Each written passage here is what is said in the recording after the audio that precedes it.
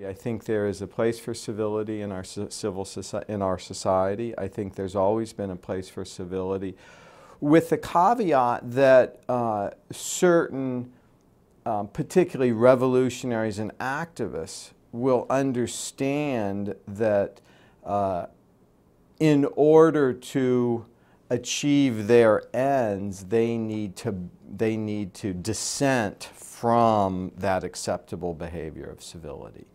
Now, in periods in American society and other societies which are relatively calm, you have civility expanding and people not complaining about a lack of civility.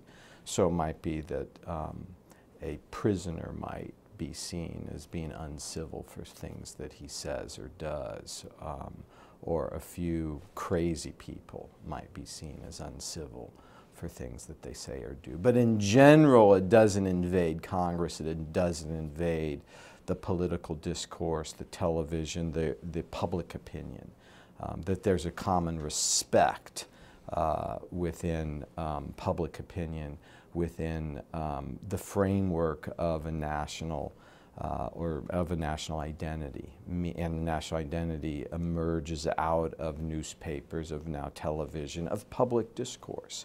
That there's a common understanding of what's civil within the public discourse. And the outliers, the true revolutionaries, stand outside of that public discourse, which means they have comparatively little power. Once those outliers, those revolutionaries, can gain a certain insider status and power, that's when understandings of civility really begin to break down.